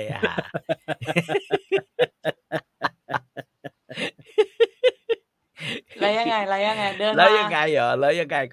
ก็หลังจากนั้นน่ะพอตอนที่8ปุ๊บเนี่ยที่เป็นตอนจบโหแม่งโคตรมันเลยว่ะไอ้เหี้ยทำไมมึงไม่เอาตอนที่8มาตั้งแต่ต้นวะไอสัตว์มึงสั่งสอนนิดๆหน่อยๆก็พอแล้วอ่ะไม่ ตอนจบแล้วแต่ว่ามันเซอร์ไพรส์นะผมไม่ได้อ่านการ์ตูนนะเซอร์ไพรส์มากก็คือผมคิดว่าทุกคนในที่นี้คงดูหมดแล้วนะคือจะสปอยเลยเหรอคือจะสปอยเลยคือพูดอยู่ดีๆก็คิดว่าทุกคนดูจบแล้วอ่ะได้หรอคือตอนที่8อ่ะไอ้มะละเนี่ยนายท่านเนี่ยที่ไม่เป็นมนุษย์มะละมาตลอดผมบอกแล้วมันปฏิบัติการใช่ไหมฮะ4 ซีซั่นนะมันมนุษย์มะละเนี่ยไอ้4 ซีซั่นก็ป่วยไม่งั้นก็ไอไม่ก็นอนบนเตียงแล้วก็มีผมขาวเดินจูงบ้างผมขาวไม่จูงบ้างอะไรแต่ว่าหน้าแม่งคือหน้าตาเหมือนมะละขี้นกเลยอ่ะอลิสเคยกินมะละขี้นกใช่ไหมย่นเป็นแผลเป็นนะมันได้ทำเซอร์ไพรส์ด้วยการปล่อยพลังไม่ใช่ปล่อยพลังให้มีลูกอีกเป็นขโยงนะแต่ปล่อยพลังแบบล่อไอ้มุซันไอ้ไมเคิลแม่ง ไม่คุ้มเล กือบ ย มวยเลย ไม่คุ้มเลยมึงคิดว่าแค่นี้ชนะเหรอวะ แม่ฮะฉุดให้เรตติ้งความรู้สึกว่าแม่งไม่มีประโยชน์ดีขึ้นไหมฮะ โอ้ยดีขึ้นเยอะเลย ผมบอกแล้ว เอ พี่ อ บอกมา ว่า ให้โอกาสมา โอ้ย ให้โอ เว กาส ลา พิ แม่ สูจ ง น์ เก๋าว่ะวางทุกอย่าง หล มา เข้ เพื่อหมากนี่แหละ เพื่อจะโขกหมากนี่แหละ แต่หารู้ไหมแข่งทีเดียวเฮียล่วงกันใหญ่เลย ไอ้สัตว์ไม่มีประโยชน์เลยไม่มีใครไม่ แม่ เดี๋ยวมีประโยชน์ แข่ง มีประโยชน์ เดี๋ยวก็แข่งมีประโยชน์เพราะว่าต้องเป็นแผนที่จะ move ผู้นำอะไรของมันนะฮะ โอ้โหแบบสุดๆไปเลย ฉากระเบิดมันทำรุนแรงมากเลยนะ ฮะ ฉากบ้านบึ้มเลย บ้านมันนะฮะบ้านมันทั้งหลังนะครับ หายไปหมดลูกมันด้วยไหมฮะใช่ไหม หายไปเลยใช่ลูกมันด้วย สอง เออ คน มัน มั้ง มันก็คงอย่างแบบเขาเรียกว่าอะไรนะ ไม่ ไหน เวิร์ก ๆก็ไหนๆแล้วไอ้ ไม่เวิร์กด้วย ไม่เวิร์กด้วยมันเป็นอย่างดีคิดว่าอันนี้จะเวิร์กเหรอผมไม่แค่อ่านอยู่ผมไม่คิดว่าอันนี้จะเวิร์กได้ไงวะมันอึดมากเลยนะไอ้มูซันเนี่ยมันอึดมากนะไม่แต่มันโดนไอ้นี่ยังไงเข้าไปปักเขาให้อ่ะลูกระเบิดอะไรวะลูกระเบิดหนามของมันเนี่ยแล้วมีน้องหมอมาจูบเข้าไปในร่างกายอารมณ์เหมือนไอ้อเวนเจอร์ที่อยู่บนดาวไอ้ธานอสแล้วจะถอดถุงมือกันนั่นแหละไม่เวิร์กหรอกอย่าพยายามมันเหลืออีกหลายตอน ไม่เคยดูเนี่ยมาเริ่มตรงไหนไม่ได้เลยนะฮะถ้าจะดูดาบพิฆาตอสูรเนี่ยไม่เคยดูต้องเริ่มตั้งแต่ตอน1ซีซั่น1เอาจริงๆเลยเพราะว่าเหมือนกุ้ยเจ๋งอ่ะพระเอกแม่งเราเอาใจช่วยมันเนี่ยเพราะว่าไอ้ทันจิโร่แม่งไม่เก่งพ่อมันยังเก่งสักกว่าอย่างน้อยพ่อแม่งแรงดีมีลูกเยอะพ่อแล้วก็ใส่เสื้อเหมือนคนป่วยตลอดเวลาไอ้นั่นใช่ไหมฮะคิมิโนะคาการิอะไรระบำอ่ะก็ลำไม่เห็นเก่งเลยลูกเยอะเว้ยแถมลูกว่าคนนึงก็ทนคนนึงก็ถึกคนนึงเป็นอสูรอะไรเงี้ยเก่งนะเว้ยคิมิโนะอะไรมาคาการิคางูยะโอ้ยนั่นแหละต้องดูมันตลอดนี่มันปีอะไรแล้วครับซีซั่น4สิดรอปไหมครับดรอปไหมฮะมันไม่ดรอปคือผมรู้สึกว่าอันนี้ดรอปเพราะว่าไอ้ก่อนหน้านั้นอ่ะไอ้ตอนที่มันไปหมู่บ้านช่างตีดาบมันพีคมากนะมากทั้งเสาหลักทั้งไอ้ไม่หลักเนี่ยมันสู้กันมันชิบหายเลยง่อยเปรี้ยเสียขากันเป็นแถบเจอไอ้อสูรแม่งตีกองใส่ตัวเองตีตึ้งไอ้ฟ้าผ่าตีตึ้งฟ้าผ่าลงมาใส่เนี่ยไหนจะก่อนหน้านั้นไอ้พี่น้องถือเคียวแล้วก็โหดร้ายเหลือเกินใช่ทิ้งมาโดยตลอดก็ถือว่าซีซั่นนี้เป็นผ่อนเครื่องใช่ผ่อนเครื่องแต่ว่าไม่ดีนะผ่อนแบบนี้ไม่ดีแม่งเหมือนดู My Hero Academia มึงผ่อนซะจนกูแม่งไม่หนุกเลยเฮียมันชื่ออะไรนะมันชื่ออะไรไอเดโกะไอเดโกแขนเดี๋ยวมันต่อยโต้แขนไอเดโกะแขนง่อยแล้วกูขี้เกียจอ่านผ่อนจังเลยผ่อนจนแบบเรารู้สึกโหแล้วแถมแบบว่าบางตัวพูดเยอะมากMy Hero นี่มันพูดบ้างไม่สนุกบ้างนะฮะแต่ดาบพิฆาตนี่สนุกตลอดดาบพิฆาตสนุกตลอดแม่งพูดแบบโอ้โหไอ้เหี้ยเหมือนเราอ่านการ์ตูนไอ้ของไอ้อะไรไอ้พวกไอ้เนี่ยอู่เช้งหรืออะไรพวกนี้นะแม่งพูดไอ้สัตว์เปลยจังเลยสุดท้ายเหี้ยตายง่ายฟับเดียวมึงระเบิดแล้วตายเลยภายใน3 นาทีถ้าใครชอบอย่างนั้นพูด Land of Tanabata เลย3-4 ตอนเท่านั้นพูดไม่หยุดเลยไม่รู้ไปจากพูดจากไหนมาอธิบายจากอะไรกูก็ไม่อยากรู้มึงก็อธิบายอยู่นั่นแหละจนขี้เกียจดูแล้วนึกว่าดูไอ้เนี่ยนึกว่าดูดาวซานถี่ว่ามันคล้ายๆอย่างนั้นมันพูดเยอะดาวซานถี่ว่าจะดูเท่าไหร่ทีบอดี้พร็อพเลมเนี่ยลองก็ได้นะครับพี่ใช้เวลากับมันไม่นานนะพี่ต่อลองได้ใช้เวลาสัก3 ตอนผมว่าพี่ก็เลิกแล้วว่าไม่แต่กูทนกล้วยเจ๋งมาได้20 ตอนเนี่ยกูว่าแม่ง พี่ต่อยังผูกพันไง อันเนี้ยมันเราจะผูกพันไหมดาวซานทีมันอีกเรื่องนึงเลยคือมันต้องมีคนคอย motivate ตลอดเวลาว่าดูให้จบอย่างเงี้ยเดี๋ยวมันมีที่เด็ดแล้วตอนจบเป็นอีกเรื่องนึงเฉยด้วยนะมันเวิร์กนะมันเวิร์กผมยังยืนยันว่ามันไปเวิร์กมันน่าแต่มันจะทำต่อนะฮะเดี๋ยวมันจะทำต่อดาวซานทีแล้วจะมีทำหนังด้วยนะบอกอลิซเลยก่อนเดี๋ยวมันจะมีทำหนังด้วยเพราะว่าเขารู้สึกว่าผมว่าไอ้รัฐบาลจีนคงหวงอ่ะว่าตัวละครที่ดังมันควรจะเป็นตัวละครจีนใช่เขาเลยจะให้จางอี้หมูจะทำหนังใช่จะให้จางอี้หมูทำครับเลิศแต่ดาวซานทีมันเป็นอีกแบบครับมันเป็นแบบฟิสิกส์หน่อยเวอร์หน่อยพูดเยอะหน่อยคนโง่ๆแบบเราดูไหวไหมวะไม่ไหวผมไม่ไหวแต่มีคนคอย motivate ครับบอกดูต่อดูเลยผมก็เอาดูกันใจดูไปไม่อย่างเงี้ยสิ่งที่ผมไม่เข้าใจคือว่าเวลาที่เราดูเราเห็นรีวิวหลายที่เกี่ยวกับไอ้มังกรหยกนะครับแล้วทุกคนก็จะบอกโอ้มันดีมากมันไปเร็วดีผมยังแปลกใจว่าแล้วทำไมไอ้ดาวซานทีมันถึงช้าวะดาวซานทีมันเป็นซานทีมันเป็นซีรีส์ฝรั่งมันเป็นซีรีส์ฝรั่งมันซีรีส์ฝรั่งใช่มันเป็นเรื่องเข้า Netflix เลยค่ะโปรเจกต์ใหญ่ของ Netflix ชื่อมันก็ดาวซานทีมันก็ออริจินอลโนเวลออริจินอลโนเวลมันเป็นจีนฮะใช่คือจีนออกนิยายก่อนแล้วก็ทำซีรีส์แล้วฝรั่งซื้อนิยายไปอะแดปนี่คือดาวซานทีไม่ใช่ดาวซานทีสิพี่ต่อพูดถึงไอ้ดาบพิฆาตอสูรเมชิโนะยายบะหนังมาเมื่อไหร่ครับปีหน้ามั้ง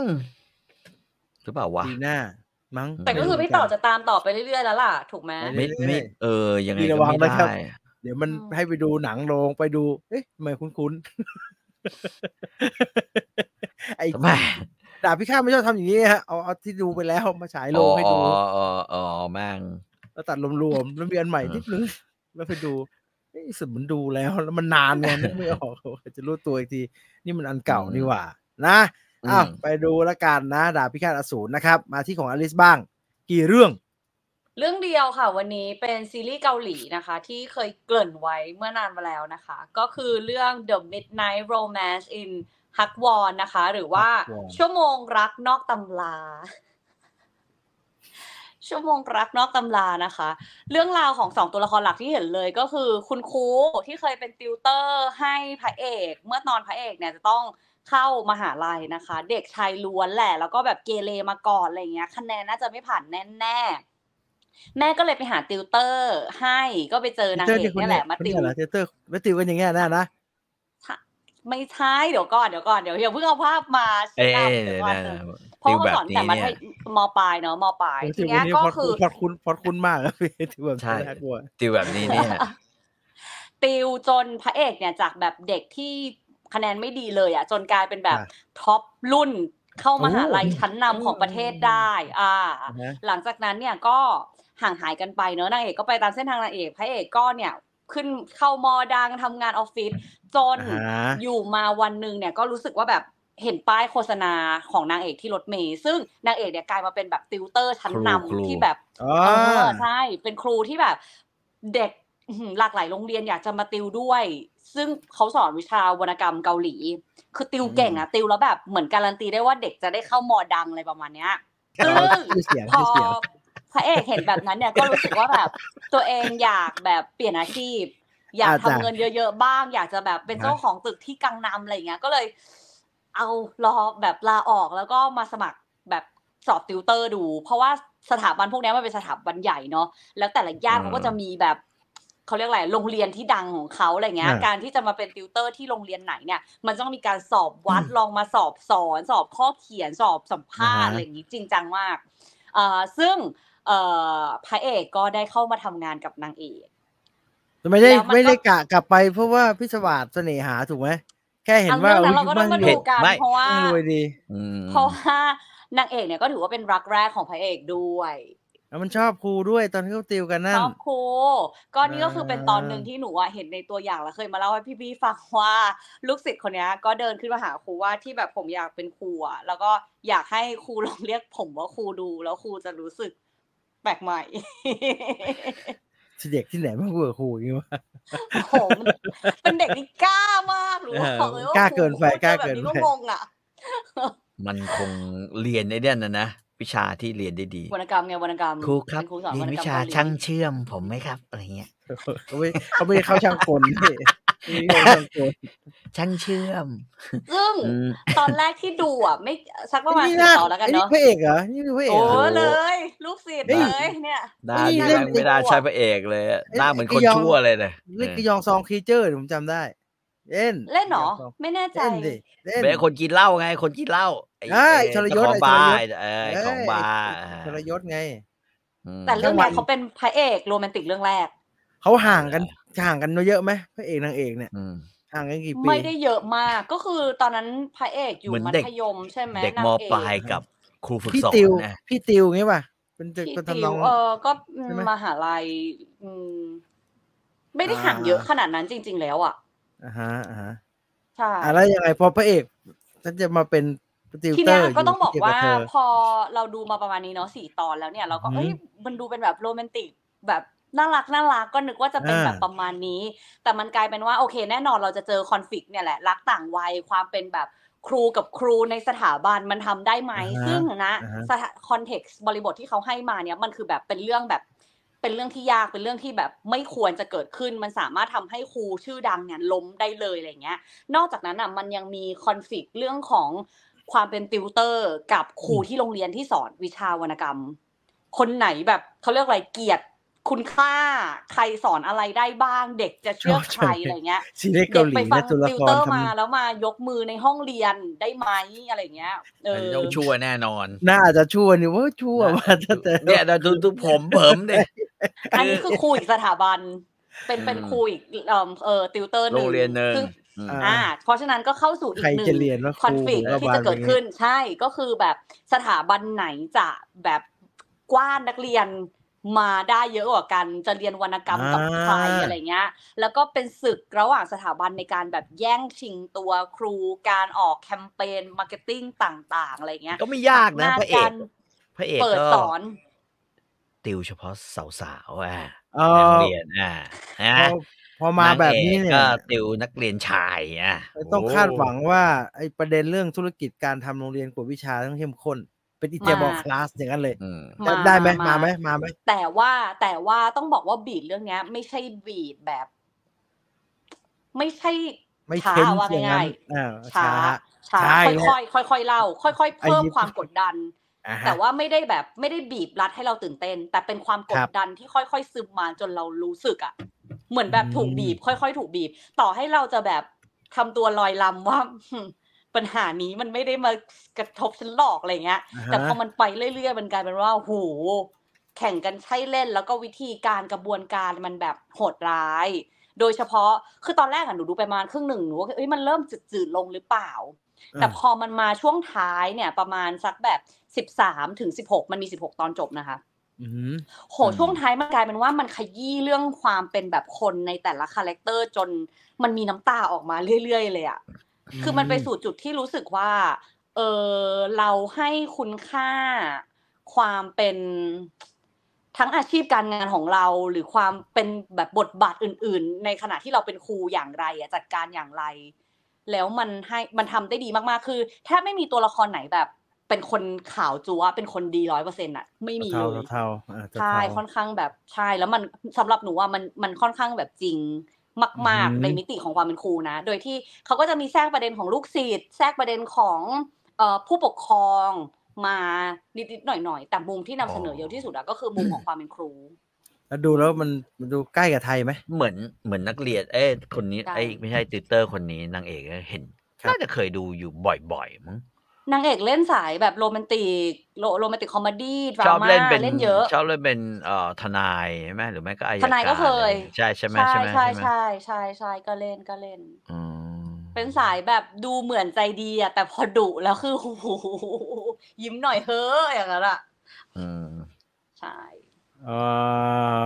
ครูในโรงเรียนกับติวเตอร์สอนไม่เหมือนกันจริงๆขนาดคนเดียวกันพอแยกไปสอนพิเศษยังสอนไม่เหมือนกันเลยจริง จริง จริงเหรอ คือหนูว่ามัน ทำงั้น ใกล้ตัวยิ่งถ้าแบบใครเคยแบบเลิกเรียนเสร็จแล้วไปติวอะไรอย่างเงี้ยหรือว่าช่วงแบบก้าวผ่านความกดดันแบบติวเพิ่มช่วงจะเข้ามหาลัยอะไรอย่างเงี้ยค่ะหนูว่ามันใกล้เคียงแล้วก็จริงๆแล้วอ่ะถ้าเราไม่มองเรื่องคำว่าครูเลยนะมันคือเรื่องเพื่อนที่ทำงานที่แข่งแย่งกันอ่ะมันเหมือนแบบว่าใครจะขายคอร์สได้ดีกว่ากันใครจะมาหาคนจะเชื่อใครคนจะฟังใครคนจะอยากเจอใครอะไรเงี้ยเป็นหัวหน้าแผนกเหมือนกันแต่ทำไมเจ้าของบริษัทดูแบบโปรคนนี้จังเลยแบบทำไมเอารูปคนนี้ขึ้นปกแล้วชั้นละอะไรเงี้ยมันเป็นแบบการแข่งขันในแง่ของการทำงานด้วยแต่พอแบบเรามองว่าเขาเป็นครูอ่ะแต่เขายังแข่งกันขนาดเนี้ยเราจะให้เขามาสอนมันครอบหลายตำแหน่งหนูว่าแล้วพอคำว่าครูมันค้ำอยู่ตรงนั้นอ่ะมันหนักอ่ะพี่ต่อมีไหมฮะประสบการณ์การเรียนโรงเรียนติวเตอร์กดดันเข้ามหาวิทยาลัยไม่น่ามี ไม่น่ามีน่าจะไม่น่าต้องใช้ติวเตอร์น่าจะปล่อยเละเทะผมว่าผมเรียนสายวิทย์แต่ว่าตอนสอบผมไปสอบสายศิลป์ไงเอาตัวรอดก่อนไงไปกินหมูเขางี้แหละใช่ซึ่งก็รู้สึกว่าตัวเองเหมาะกับสายนี้มากกว่าไหมไม่รู้สึกว่าเอาตัวรอดก่อนนะรู้สึกว่าถ้าสอบพิษกูลงนรกแน่ไม่มีอะไรไม่เราตอนที่เลือกคณะมาแล้วแฮปปี้ไหมอ่ะตอนที่มันเลือกสายมนุษย์อ่ะแฮปปี้ไหมที่มาเรียนแฮปปี้เพราะว่ามันเป็นคณะที่รู้สึกเลยว่าได้อ่านหนังสือเยอะก็จะแฮปปี้อยากอ่านอะไรก็อ่านหนังสืออะแล้วอยากอ่านนิยาย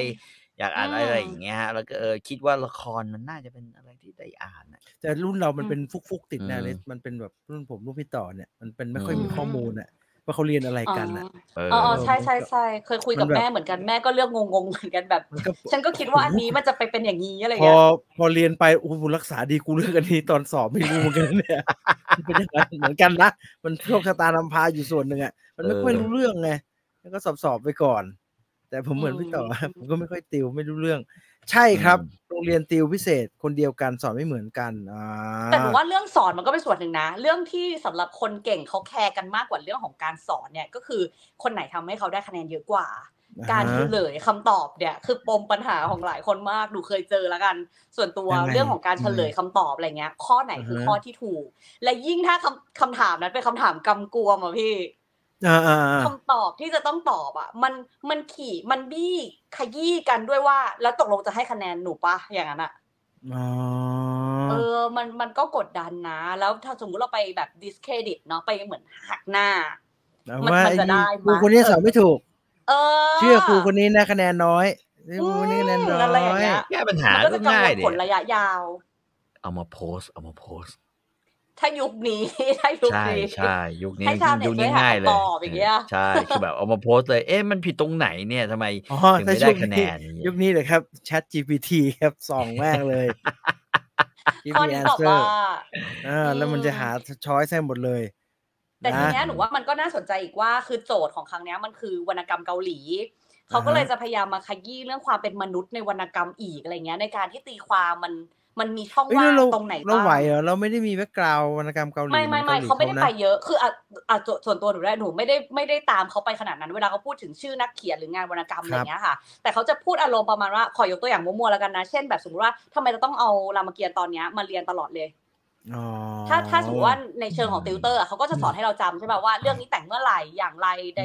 ดๆอะไรเงี้ยสำหรับเด็กเก่งอ่ะที่เขาเป็นสายแบบล่าคะแนนแบบเก่งวิทย์เก่งคณิตมาเขาก็ต้องการแบบอยากเห็นการแบบสอบ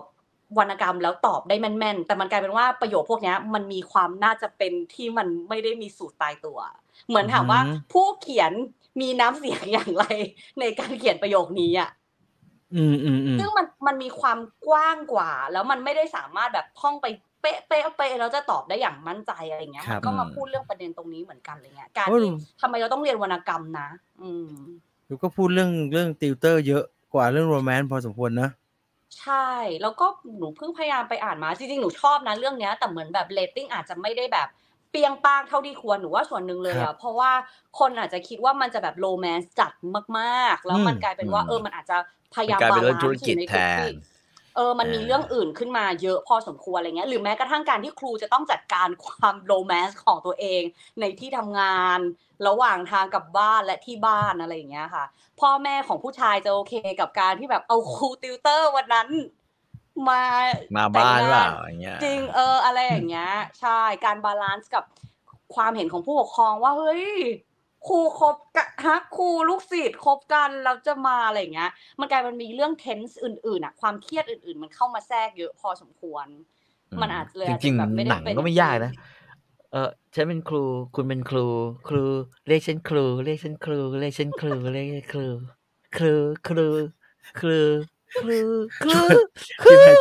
ชวนเพี้ยนน่าหวาดเสียวมากเลยซึ่งไม่พูดดีกว่ามันมีซีนที่เล่นกับประเด็นนี้ด้วยก็ไม่พูดอะไรมากคุณโฟบอกว่าตอนเด็กๆจำได้ว่าครูที่โรงเรียนแอบเปิดสอนพิเศษที่บ้านในขณะที่โรงเรียนก็เปิดสอนพิเศษเหมือนกันก็มีงัดกันบ้างเหรอหนังสือในโรงเรียนแย่มากครับเนื้อมีแต่น้ำติวได้2 บรรทัดเองก็หมายถึงว่ามันน้ำเยอะนะฮะการติวคือการไปเอาข้อสอบเหรอสำหรับหลายๆที่คือแบบต้องบอกว่าอย่างสถาบันในเรื่องเนี้ยมันเหมือนแบบครูคนไหนเก่งข้อสอบได้เก่งกว่ากันแล้วทำให้เด็กทำคะแนนได้มากในการทำข้อสอบจำลองอะไรอย่างเงี้ยค่ะน่าสนใจอย่างนั้นน่าสนใจดีครับครูครับครูครับครูสวัสดีครับแต่คือแบบต้องบอกว่าคาแรคเตอร์พระเอกในเรื่องเนี้ยจัดจ้านอ่ะเป็นแบบทำไมมันจัดจ้านยังไงคือมันเป็นเด็กที่กล้ากล้าพูดกล้าเผชิญหน้าน่ากลัวมันกลายเป็นครูด้วยกันแล้วมันก็รู้สึกว่าอยู่ลีกเดียวกันละมั้งใช่ไหมคือเขาเรียกว่าก้าวไม่ปีนเกลียวแล้วไม่ปีนเกลียวแล้วเพราะเรามาอยู่ในเกลียวเดียวกันแต่มันก็จะมีจุดที่แบบเหมือนนางเอกเขารู้สึกเหมือนเขาเป็นครูอ่ะเหมือนเขาชี้นำพระเอกมาตลอดอะไรเงี้ยจนบางครั้งพระเอกก็ต้องแบบบอกว่าแบบหยุดเป็นครูแบบหยุดเป็นครูผมได้แล้วนะตอนนี้อะไรอย่างเงี้ยนอนลงดี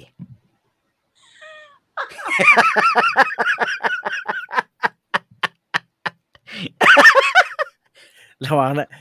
ติวเตอร์ที่ไหนทำงี้นะมึงออกโขนกระแสนะนอนดีนิ่งไว้นิ่งไว้เสียงเนี่ยเบาๆพี่ต่อบางครั้งติวเตอร์ก็ดูเป็นครูมากกว่าครูในโรงเรียนนะตรงที่ดูจะพัฒนาการสอนตลอดแต่ถ้าพูดแฟร์ๆก็คือครูในโรงเรียนมักจะโดนให้งานเยอะจนไม่มีเวลา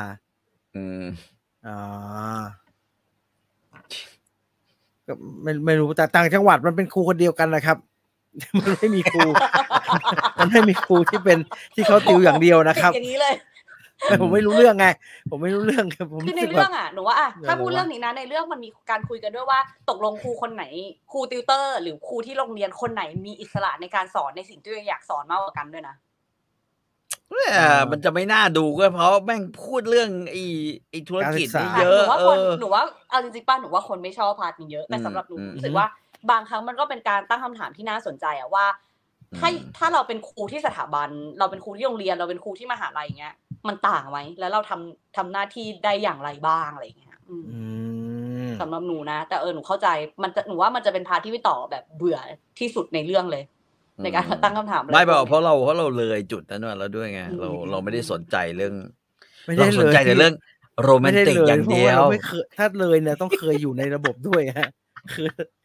เลยไม่เคยอยู่กับเขาเลยไม่เคยไปอะไรเขาเลยไม่ได้ไม่เคยเอี่ยวเขาเลยเรียนอยู่บ้างนะฮะเรียนอยู่บ้างตั้งใจเรียนผมคนตั้งใจเรียนไม่งั้นผมไม่สามารถเข้าธรรมศาสตร์ได้หรอก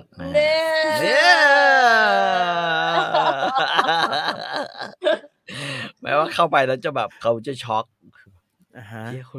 เขาเรียนกันหนักขนาดนี้เลยเหรอวะเนี่ยไอ้ที่กูเรียนมาม.ปลายนี่เรียนมาไม่ถูกวิธีใช่ยังคิดว่าแบบว่าโอ้ยทำไมมันซวยอย่างนี้วะเกือบจะแบบโดนทายแล้วอะถ้าเอาวิธีการที่ทำงานเนี่ยไปเราเรียนเนี่ยสงสัยเกรดจะดีเหมือนกันนะตอนเรียนไม่ได้ใช้attitudeนี่ใช้ตอนทำงานขอสารภาพหน่อยครับพอดีช่วงม.5 แอบปลื้มครูที่สอนภาษาจีนคนนึงครับและที่พีคกว่าคือครูเขามีลูกแล้ว ลิสจะทำยังไงถ้าเป็นครูคนนั้นมาเจอเด็กอีกแล้วเด็กผิดหวังมากเนี่ยเด็กชอบเราอ่ะเด็กชอบเรา ลูกอย่างเงี้ยเหรอ ใช่ใช่ ของเงื่อนไขใหม่ เด็กชอบเราหนูรู้สึกว่าอย่างนี้ดีกว่าหนูว่าคำว่าชอบหนูไม่แน่ใจว่านิยามชอบเหมือนกันหรือเปล่านะแต่ว่าสำหรับหนูหนูจะมีครูที่หนูชอบอยู่แล้วแบบตัวอย่างเลยกับครูคนนี้อะไรอย่างเงี้ยหนูเอนจอยกับวิธีการสามารถบอกได้เลยว่านิยามไม่เหมือนกันแน่นอนที่เทียบกับที่พี่ต่อพูดนะสามารถสรุปได้เลยว่านิยามไม่เหมือนกันแน่นอนนี่คุณเน็กเบรกเกอร์เขาถามมาคุณเน็กเบรกเกอร์เขาถามสำหรับหนูอ่ะการที่แบบชอบครูอ่ะหรือว่าชอบเรียนวิชานั้นอ่ะมันไม่ผิดถ้าจะเป็นชอบแบบที่หนูอธิบายไปเมื่อกี้นะแต่หนูรู้สึกว่าก็จะบอกแล้วไงจะบอกได้เลยว่าไม่เหมือนกันแน่นอนเอางี้อ่ะหนูว่าการชอบแบบจริงๆแล้วอ่ะถ้าเราเขาเรียกอะไรดีอ่ะเราจัดการหนูเรียบเรียงไม่ทันแบบพูดตรงๆจัดการอะไรฮะจัดการอะไรฮะจัดการอารมณ์ใช่ไหมเอาพี่ต่อดีกว่าพี่ต่อแนะนำจ้ะแนะนำคุณครูดีกว่าเด็กมันมาชอบพี่ครูผู้หญิงด้วยไอเด็กผู้ชายเนี่ยอยู่ใกล้กันเลยเนี่ยมันมาชอบเนี่ยครูผู้หญิงจัดการยังไงฮะโอ้โหผมว่าเขาคงไปคุยกันข้างนอกแล้วทำให้เรื่องเงียบๆอะฮะคุยกับใครฮะครูกับนักเรียนเหรอฮะครูกับนักเรียนใช่ไม่สิต้องวางตัวเพราะครูเขาจะไม่เอาจ้ะครูเขาจะไม่ยุ่งกับความสัมพันธ์นี้ต้องคุยหรอคุยเพราะว่าสุดท้ายอ่ะเพื่อนผมคนหนึ่งในรุ่นเราเนี่ยแม่งได้ครูฝึกสอนเป็นเมียจริงๆเว้ยแล้วก็แต่งงานกันด้วยข้ามเส้นได้แต่ในเวลาที่เหมาะสมถูกไหมล่ะในเวลาที่เหมาะสมก็คือก็เรียนจบอ่ะแต่คิดว่าก็คงจะแบบว่ามีซัมติงกันตั้งแต่ตอนไม่เราตีความเป็นในเวลาที่เหมาะสมไปเลยเราไม่ต้องคิด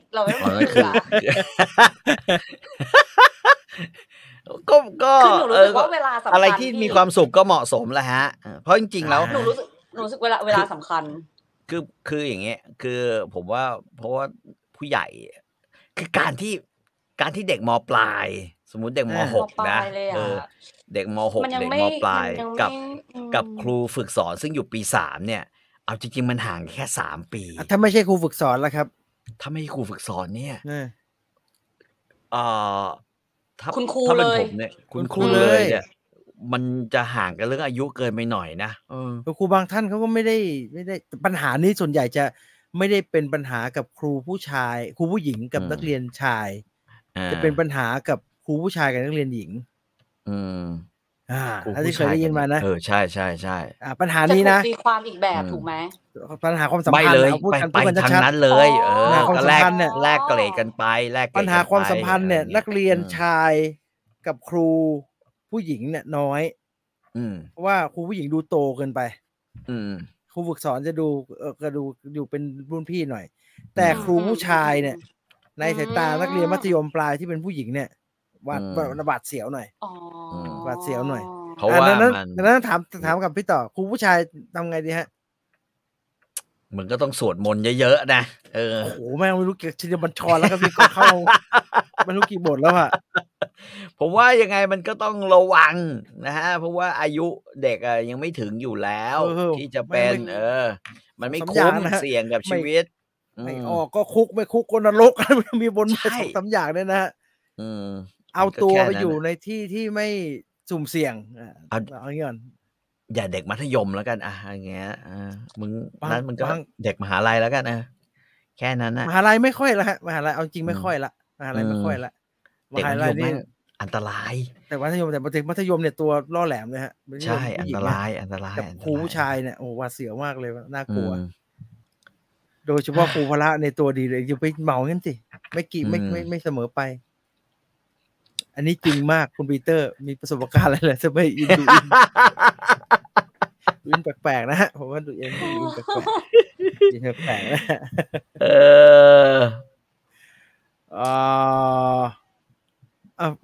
อันตรายจริงๆครับผมทำงานโรงเรียนมัธยมเห็นไหม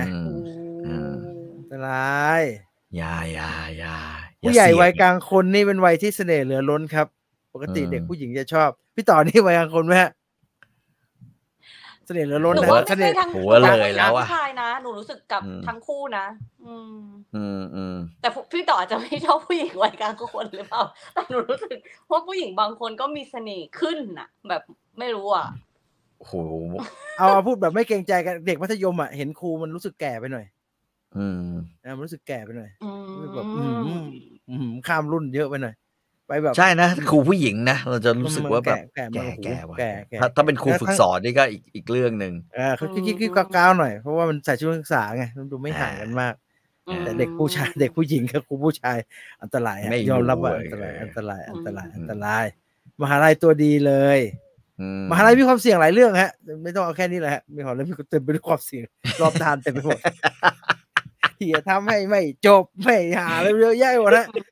ความเสี่ยงมันเยอะขึ้นแบบทวีคูณเลยฮะจากมัธยมอ่ะแบบมหาศาลเลยเพราะวัยมันเป็นอีกวัยหนึ่งนะอ่ะเท่านี้พอละนะคุยเดี๋ยวไปเรื่องอื่นไกลเกินไปหมดเวลาแล้วสำหรับ Viewfinder ในค่ำคืนนี้นะครับ22:30พอดีนะฮะ